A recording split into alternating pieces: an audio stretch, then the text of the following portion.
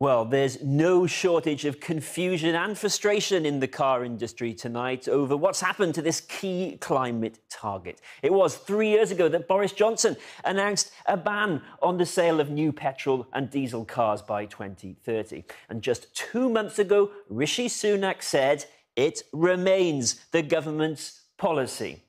That promise sparked huge investment by the car industry over the last few years. And last month, Stellantis, which makes Vauxhalls and Peugeots, began to make electric vehicles in its Ellesmere Port plant after investing £100 million in the only UK factory producing just EVs, electric vehicles. Also last month, BMW pledged to spend £600 million making electric Minis in Oxford, reversing a decision to move production to China.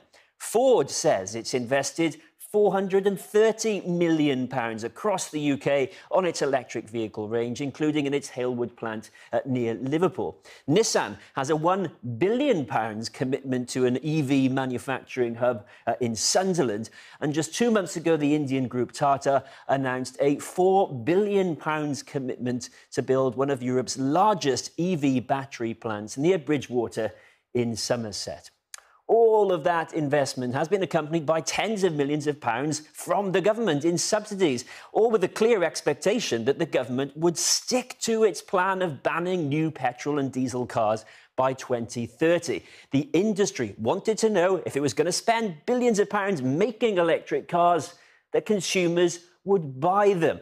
Now, the ban has also been key to the government's strategy of getting to net zero by 2050. Transport is responsible for more greenhouse gas emissions than any other sector, 25% of the UK's total emissions in 2021. And within those transport emissions, over half, there you go, comes from cars. So that was the rationale for bringing in the ban on new petrol and diesel cars. The car industry has ploughed in the cash to go electric, so has the government. There was a plan, but the plan has changed.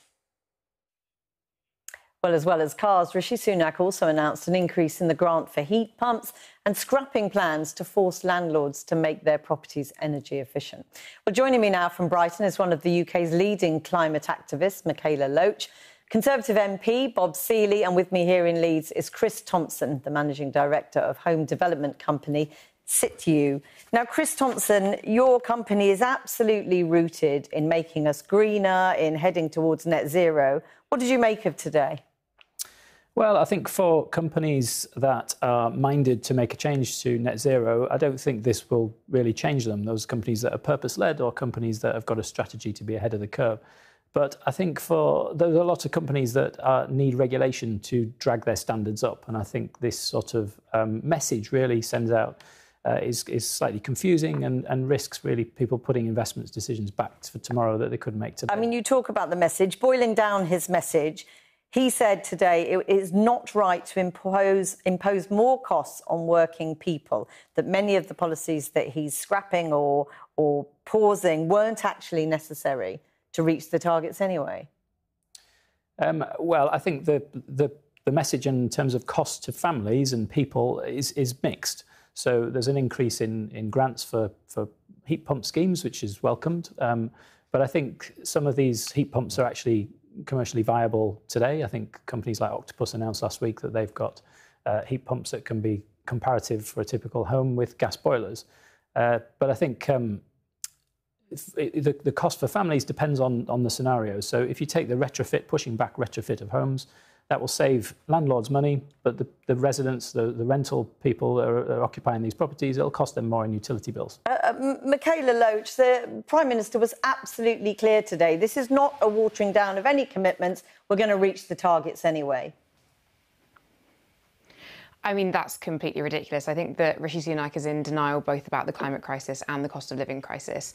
These targets that we have in place, they aren't like abstract or arbitrary. They can't be massaged or relaxed. They are there so that we can ensure that we have a livable future.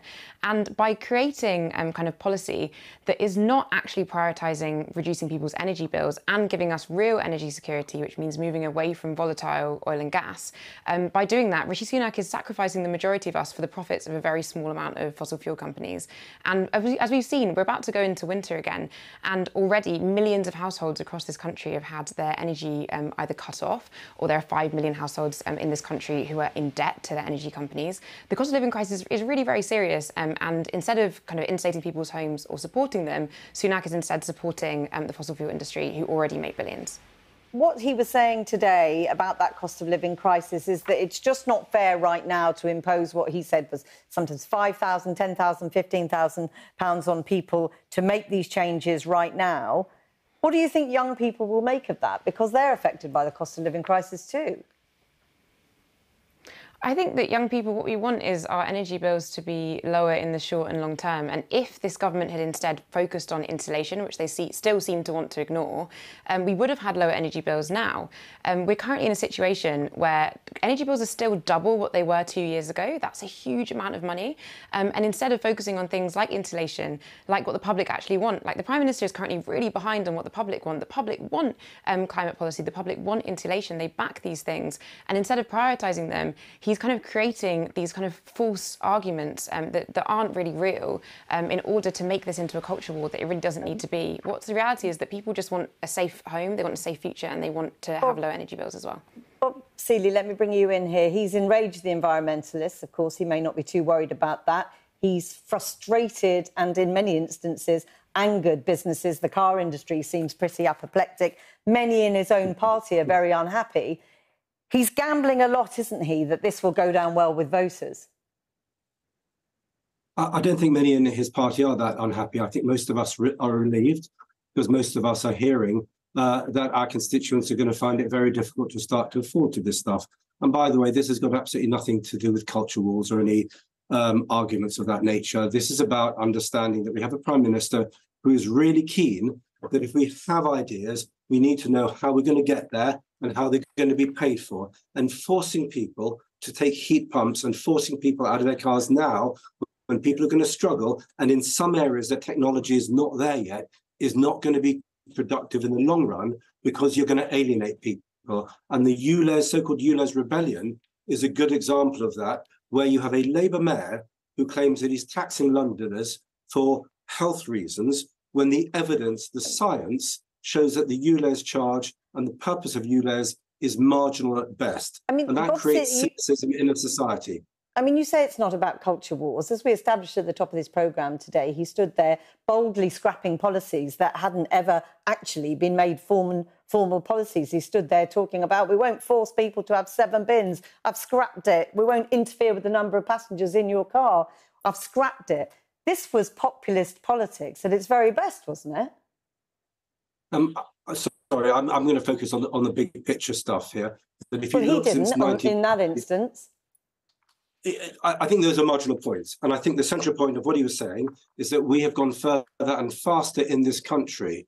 Our carbon emissions, the greenhouse gases that we produce, are down by half since 1990. Now, half of that is for good reason. We've stopped using coal-fired power stations, and half because we're exporting our industry to China, and one can argue about the worth of that.